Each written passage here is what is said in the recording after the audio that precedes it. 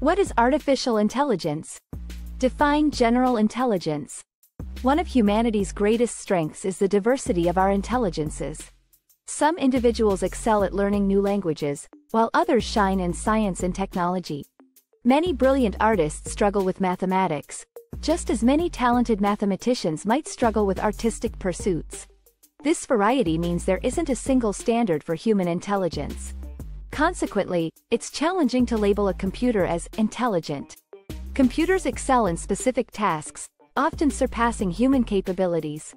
For instance, just a few years after the first AI workshop in 1956, computers were already outperforming humans in checkers. Yet, these systems weren't deemed intelligent. They simply thrived in rule-based environments. Computers' prowess in pattern matching means they can perform certain tasks exceedingly well, making them appear intelligent in those contexts. For decades, computers have defeated humans in chess, and Google's DeepMind has triumphed over top players in the ancient game of Go, which is so intricate that it has more potential configurations than atoms in the universe. Despite their success, these machines don't understand the games they play. They excel by following rules and recognizing patterns. This raises a crucial question: how can a system be so capable yet not comprehend its actions? For years, artificial intelligence has been defined as systems exhibiting behavior akin to human intelligence, yet this definition reveals the core challenge. While one person might view a chess program as intelligent, another might consider their home assistant as intelligent. In 2022, a Google engineer was dismissed for claiming their chatbot had a soul after it expressed fear of being turned off. Other engineers, however, saw it as sophisticated pattern matching, designed to mimic human conversation. The debate persists: is it genuinely intelligent, or just designed to seem so? Ultimately, computer intelligence and human intelligence originate from different foundations. AI shines in environments governed by clear rules and abundant data. Organizations that stand to gain the most from AI are those operating within well-defined parameters, such as web search companies and e-commerce platforms. Recognizing AI's strengths in pattern matching and rule-based systems is essential. When considering AI for your organization, identify areas with significant pattern matching or fixed rules and probabilities. This is where artificial intelligence can make the most substantial impact. The general problem solver. In 1956, computer scientists Alan Newell and Herbert A. Simon developed a program called the General Problem Solver. A central concept of this program was the physical symbol system hypothesis, which posited that symbols are fundamental to how we interact with the world. For instance, a stop sign signals us to halt, the letter A signifies a specific sound, and seeing a sandwich might prompt thoughts of eating. Newell and Simon suggested that programming a machine to link these symbols could make it intelligent. However, not everyone agreed with this notion. Critics argued that teaching a computer to stop at a sign or respond to language doesn't equate to true intelligence. In 1980, philosopher John Searle introduced the Chinese room argument to illustrate this point. Imagine yourself in a windowless room with a mail slot for communication. Inside, you have a phrase book and post-it notes with Chinese symbols. The book instructs you on how to respond to Chinese messages received through the slot. When someone outside sends a message in Mandarin, you use the book to construct a reply from the symbols, without understanding the language. To an outside observer, it might appear that you are conversing in Mandarin, but you are merely following a set of instructions without comprehension. Searle argued that this process of matching symbols doesn't constitute true intelligence, as it lacks understanding. You can test this with your smartphone. When you ask Siri or Cortana how they feel, they might respond appropriately, but they don't genuinely understand the question. They are simply matching your query to a pre-programmed response, similar to the person in the Chinese room. Searle's argument suggested that merely processing symbols doesn't lead to genuine intelligence. Despite these criticisms, physical symbol systems dominated AI research for 25 years. Ultimately, the complexity of programming all potential symbol combinations proved unmanageable, leading to an explosion of possibilities that even the largest phrasebook couldn't cover. Thus, many philosophers, including Searle, contended that this approach would never achieve true intelligence. Strong versus weak AI. So, when can we say a computer system is truly intelligent? Simply put, When a computer merely matches symbols, it's akin to using a sophisticated phrasebook. The system might appear smart, but it's more like a parrot with excellent recall. Philosopher John Searle introduced the concept of two types of artificial intelligence: strong AI and weak AI. He argued that truly intelligent systems are much further off than many believe. Strong AI refers to machines exhibiting behaviors you'd expect from a person, such as emotions, humor, and purpose. Think science fiction characters like C-3PO or Commander Data. On the other hand, weak AI, like Apple's Siri, is designed for specific, narrow tasks such as converting speech to text or organizing photos. Most AI research today focuses on developing and enhancing weak AI, while strong AI remains largely fictional.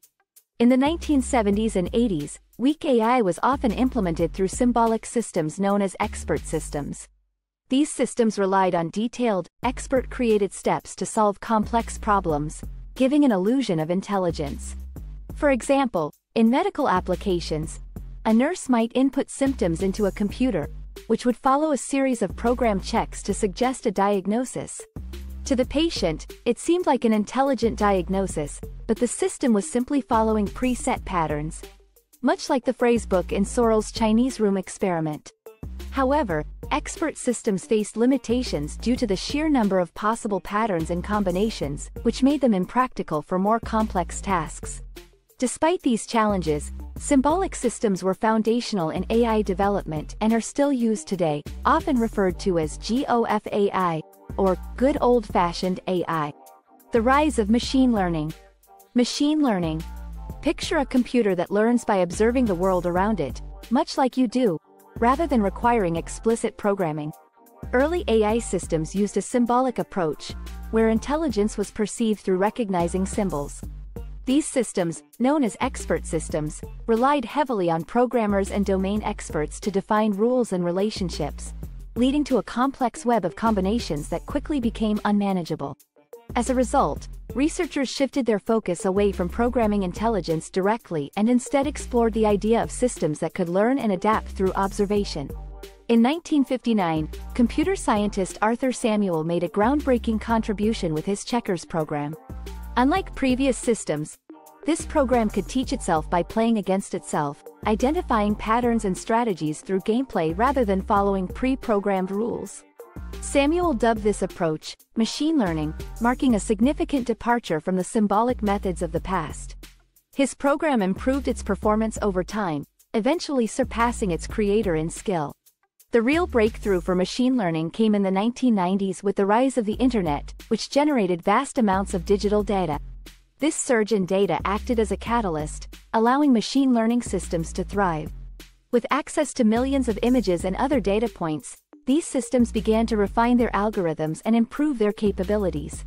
Researchers even began to develop models that mimic the human brain, further enhancing the system's ability to learn and adapt. Today, machine learning continues to evolve rapidly, fueled by the ever-increasing volume of data collected by organizations. While these systems excel at identifying patterns and adapting to new information, the challenge now lies in effectively managing and utilizing the vast amounts of data available. Machine learning has become a key driver of innovation, helping organizations uncover insights and drive decision-making through advanced data analysis. Artificial neural networks. Artificial neural networks have significantly advanced the field of machine learning. These networks are inspired by the human brain's architecture and are currently among the most effective techniques in the field. To illustrate, imagine the classic game of animal, vegetable, or mineral, where you would guess an item based on a series of questions. In this game, you would narrow down your guesses with each question, moving closer to identifying the item. Artificial neural networks function in a similar way but use numerical parameters instead of questions. Here's how it works. The network is structured with an input layer on one side and an output layer on the other, with several hidden layers in between. Each layer consists of nodes, or neurons, that process the data. For example, if we input a picture of a dog into the network, it starts by analyzing the image through the hidden layers, making initial guesses about its contents. Initially, the network might guess a 10% chance that the image is of a dog. It then compares this guess with the actual label and adjusts its internal parameters to improve accuracy, similar to learning from feedback in the game. The network refines its guesses by processing thousands of dog images, adjusting its parameters with each iteration until it becomes proficient at recognizing dogs. Unlike humans, the network doesn't perceive features like fur or barking. It identifies patterns in the pixel data. This process requires vast amounts of data to be effective. Without it, the network can't learn accurately. The major advantage of artificial neural networks lies in their ability to discern patterns and make accurate predictions by analyzing extensive datasets. Common AI systems. Searching for patterns in data. In the past 3 decades, machine learning has emerged as the leading form of artificial intelligence, primarily due to its remarkable ability to uncover patterns within vast amounts of data. The surge in digital data availability has significantly boosted this field. For instance, if you aim to develop an AI system to recognize dogs, you now have access to millions of images, which can be used to train your model effectively. This explosion of data isn't limited to images. It encompasses video, audio, and text, making it far easier than a few decades ago to amass substantial datasets. Machine learning systems thrive on this abundance of data, using it to identify and understand patterns. Take the example of a professional social network offering video training. The platform tracks user interactions such as how often videos are fast-forwarded or the duration of engagement before progressing. With data from potentially hundreds of thousands of videos and millions of users, this information is too vast for manual analysis but perfect for machine learning algorithms to process. These algorithms can reveal valuable insights into user preferences and broader industry trends. Companies like Google and Microsoft leverage such capabilities to gain a competitive edge, as their businesses are deeply rooted in data-driven insights. Modern neural networks have further expanded the scope of pattern recognition, analyzing even larger datasets and uncovering insights that were previously hidden. However, the black box nature of these systems, where the decision-making process is not fully transparent, can pose challenges, especially in fields like healthcare or insurance where understanding and trust in AI decisions are crucial. As organizations embark on AI initiatives, it's essential to consider not only how data is used but also what patterns are being detected and their implications for decision-making. Top of form. Bottom of form. Robotics. Engaging with the physical world often provides the most meaningful connection with technology, making robotics an exciting frontier in artificial intelligence. Unlike traditional robots, which were confined to repetitive and highly specialized tasks, like the welding robots in auto manufacturing, modern robotics is evolving. Historically, these robots, though impressive in their efficiency, were not considered intelligent and were limited to specific functions. Today, robotics combined with machine learning opens up new possibilities. For instance, self-driving cars are a prime example of this evolution. Instead of hard-coding every possible scenario, these vehicles use artificial neural networks and complex sensors to continuously learn and adapt to their environment. This enables them to handle diverse situations, from navigating busy streets to reacting to unexpected obstacles like animals or pedestrians.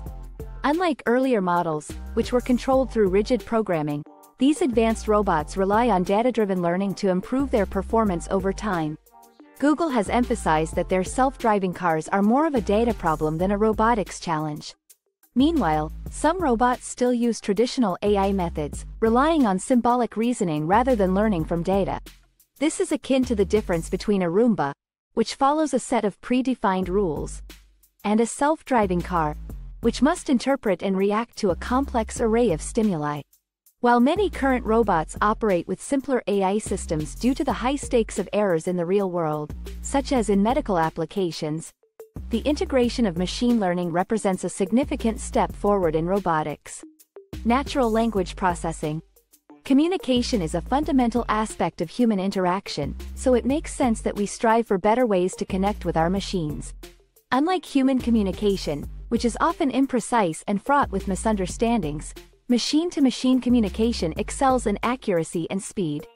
Computers can transfer exact copies of information almost instantaneously, while humans constantly seek clearer and more effective ways to convey meaning.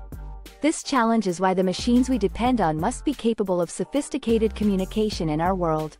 To bridge this gap, artificial intelligence employs a technique known as natural language processing, NLP. This allows machines to understand and respond to human language in a way that feels natural to us. For instance, instead of simply typing a search query like, "recipe for Belgian waffles," you can speak to your device and ask, "Could you suggest a recipe for big, fluffy waffles?" NLP helps the machine grasp not just the words but also the context, understanding that big and fluffy are attributes describing the type of waffle you're seeking. Modern NLP leverages machine learning and neural networks to sift through vast amounts of conversational data to detect patterns. For example, if the system recognizes that big, fluffy, and Belgian waffles often appear together, it can infer the kind of recipe you're looking for. Major tech companies like Google, Microsoft, and Apple use this technology to refine their services, offering features like email, voicemail, and text analysis to enhance pattern recognition. Beyond simple keyword matching, NLP strives to capture the broader context and nuanced meanings behind our queries. A few years ago, searching, "What is love?" might have yielded a list of results ranging from biological explanations to philosophical musings, but lacked a deeper understanding of your intent. Today, NLP can provide more insightful responses, including poetry and historical perspectives on romance. Ultimately, natural language processing is not just about improving search results. It's about enabling machines to engage in communication that mirrors human interaction, a critical factor in making technology feel truly intelligent. The Internet of Things. In today's world, devices like thermostats, doorbells, and televisions are not just standalone gadgets.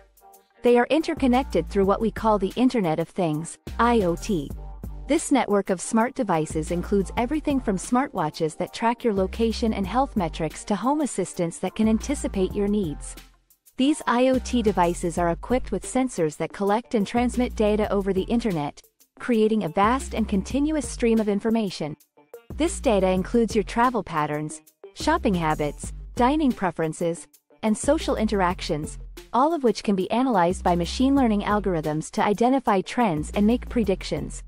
For instance, your smartwatch might inform your thermostat that you're on your way home, or your devices could work together to unlock your doors as you approach. While IoT devices generate enormous amounts of data, analyzing this data can be complex, which is why many companies integrate AI to enhance their capabilities. AI helps uncover new insights and enables rapid responses based on the data collected. For example, early adopters of devices like Amazon's Alexa noticed that their product recommendations seem to reflect their conversations, illustrating the power of data collection. Similarly, Ring doorbells use facial recognition and machine learning to build a network that can be accessed by law enforcement for surveillance purposes. In the medical field, IoT devices such as advanced smartwatches can monitor health with precision comparable to traditional medical equipment, uploading data to analyze patterns and predict health issues. This combination of IoT and AI not only extends machine learning from the digital realm into the physical world but also opens up new possibilities for tracking behavior and making data-driven decisions about health and consumer products. Learn from data. Labeled and unlabeled data. When exploring machine learning, it's crucial to understand the essence of learning itself. What does it mean for a machine to learn? And how can we replicate this process for machines? Consider learning to play chess as an example. You could engage a chess tutor who would teach you about the pieces, their movements, and offer guidance while you practice. Alternatively, you might observe games in a public park, absorbing the strategies and moves by watching others, without direct instruction.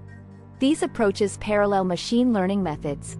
Supervised learning is akin to the tutor scenario. A data scientist provides the machine with labeled examples and feedback to refine its skills. In contrast, unsupervised learning resembles the observation method, where the machine independently sifts through data to discern patterns without prior guidance. Each method has its own advantages and limitations. Supervised learning requires expert input to label and guide the data, while unsupervised learning relies on vast amounts of data to uncover hidden insights. For instance, Amazon might use supervised learning to identify high spenders and understand their shopping behaviors, while unsupervised learning might reveal unexpected connections between different products. Both methods offer valuable insights and are applied far beyond chess, influencing how businesses understand and engage with their customers. Massive datasets. In roles like product management or software development, you're likely familiar with the need for precise instructions to guide applications. Every time you interact with Microsoft Windows or an app on your iPhone, you benefit from a programmer's meticulously crafted code. However, this approach falls short in the realm of artificial intelligence due to the sheer number of possible inputs and outputs. Traditional programming struggles with complex, unpredictable data, which is why AI requires a different approach. Instead of manually coding every possible response, machine learning allows algorithms to learn from data. For example, consider a spam detection system. Rather than hard coding rules to filter out common spam words like gold, lottery, or winner, machine learning uses historical data to identify patterns. You start with a training set of data, where the system learns from examples, and then tests the model with new, unlabeled data. For instance, if you use 10,000 emails, 9,000 legitimate and 1,000 spam, to train your model, the system can eventually classify new emails based on patterns it has learned. Once the algorithm performs well on a smaller set, you test it on a larger, unlabeled set of, say, 1,000,000 emails, to refine its accuracy. This process, known as binary classification, is a common machine learning application where the goal is to categorize data into one of two groups. The essence of machine learning is its reliance on statistical patterns to classify data, which evolves from the insights gained during training.